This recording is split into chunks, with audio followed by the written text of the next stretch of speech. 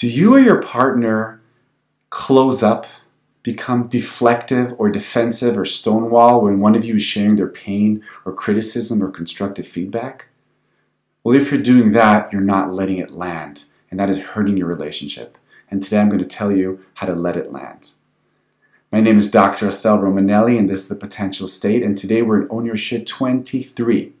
Let it land so you can fly higher in your relationship. So the concept of let it land comes from the world of theater improvisation, where when two people are improvising on stage, the advice is to see it land and let it land. See it land means when I'm saying something, when I'm giving an offer or bid on stage, I'm doing just one piece and I'm seeing it land. I'm not overloading my fellow actor with a lot of information. And as the receiver / listener, I'm letting it land. I'm letting whatever they say into me to affect me on stage, and from there I'm going to react. In psychotherapy, the Gottmans, who have been researching couples for 20 years, they separate the masters of relationship from the disasters of relationship by their ability to accept influence. Accepting influence is the ability that partners have to let what their partners are saying inside. Accepting their influence, letting that change them. And why does that separate the masters from the disasters? Because if I'm accepting influence, over time I'm encouraging my partner to bid more, to bring more emotional bids, to share more, to open up more, to go deeper. And you can refer here to the episode on emotional bids. So letting it land or accepting influence is one of the key skills for any good improviser and any good partner. So why should you do it? But before we say why shouldn't you do it? What's the price you're going to pay if you start letting things land, especially the negative things that your partner has to offer? First of all, it's going to burn. And if you really let it in, you're going to feel all those little moments where you disappointed them, hurt them, belittled them, ignored them, all the places that you're not perfect, and that's going to burn, and you're going to feel a mixture of sadness, regret, shame, pain, humiliation, incompetence, being small, feeling guilty. You might even leak into trauma mind. So all those things they're very, very hard emotions to feel, and nobody really wants to feel them. Yet, what's the gain? What's the secondary gain of letting things land?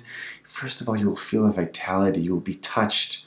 The existential loneliness will be a little bit softened when you're going to let people in. They're going to touch your heart and your soul. And even with all that pain, you will grow because you're going to be accepting influence, and all those blind spots that you can't see about yourself, you're going to see them. And that's going to enable you to own your shit and to grow and to be more collaborative. And you'll be more surprised from your relationships because people are going to be touching you and stretching you and challenging you. So you're going to grow and you're going to co-create and you're going to be collaborative and you're going to feel alive. And you're going to be raising the bar in your relationships for honesty, for directness, for boldness. And that is a huge gain, in my opinion, from letting it land. And how does that look in real life? So first of all, in the clinic, every single day I help couples lower reactivity. How? I just tell them to stop. They're about to say something and just say stop. Let it land. I want to connect this to the idea of focusing. The idea in focusing is I'm just connecting to my body and I'm looking for that felt sense. How does that land in my body? Where does it land and what feelings are coming up for me? So I actually slow down couples and I allow them to just let the last statement of my partner, just let it land, let it trickle down into my body. How does that feel? Not to automatically shoot or get defensive. What I call the holy trinity of blocking, being surprised, insulted, or disappointed. So instead of that, just open up and let it land. And on a personal note, with my wife Galit, so when we were in therapy and she shared something very ugly that I did to her, in front of the therapist, I felt so humiliated and so embarrassed, and I just wanted to either shoot back at her, just get up and run, but I told myself, no, let it land, and I took a deep breath, and I opened up, and I let that in, and it was burning, but I felt it was such an important moment. Or even yesterday, where I spoke to her in a not respectful way in front of the kids, and she called me on it, and I was about to shoot back and go defensive, but I just opened it up, and I let the kids see that their dad did something wrong, spoke to their mom in an inappropriate way, and I let it open. And it burned through. But over time, I've been developing this strength, this inner strength that I can let things land, and I don't have to either shrink or go for the offensive. I can just let it land and move on. So how do you do that? Here are some practical tips how to let things land in your relationship. First of all, remind yourself that you're in intimate relationships because you want to grow. Carl Whitaker says whoever's not in an intimate relationship is emotionally handicapped because there's parts of you you will never be able to see and work on because you have blind spots. It's only in an intimate relationship where those blind spots appear and are very evident, obviously for the people that are not you. So remind yourself you're in these relationships to grow, to maximize the human experience of life, to enrich vitality.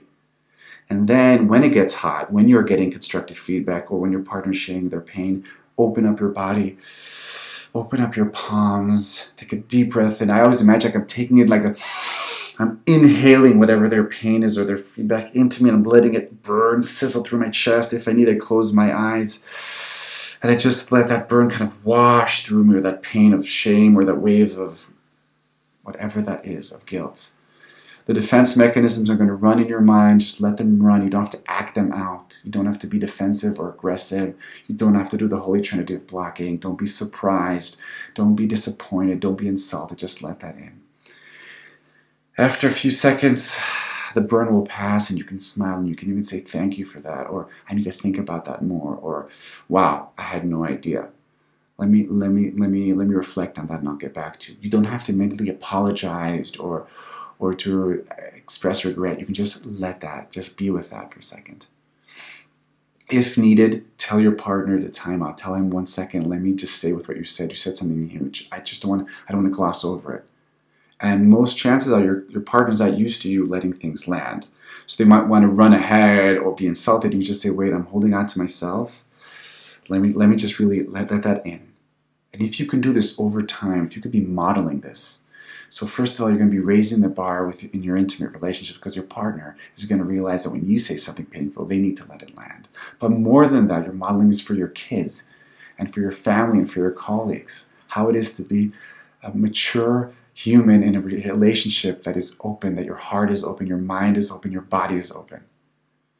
So let it land so you can fly higher and raise differentiation. My name is Dr. Assael Romanelli, and this was The Potential State. I'll see you next time.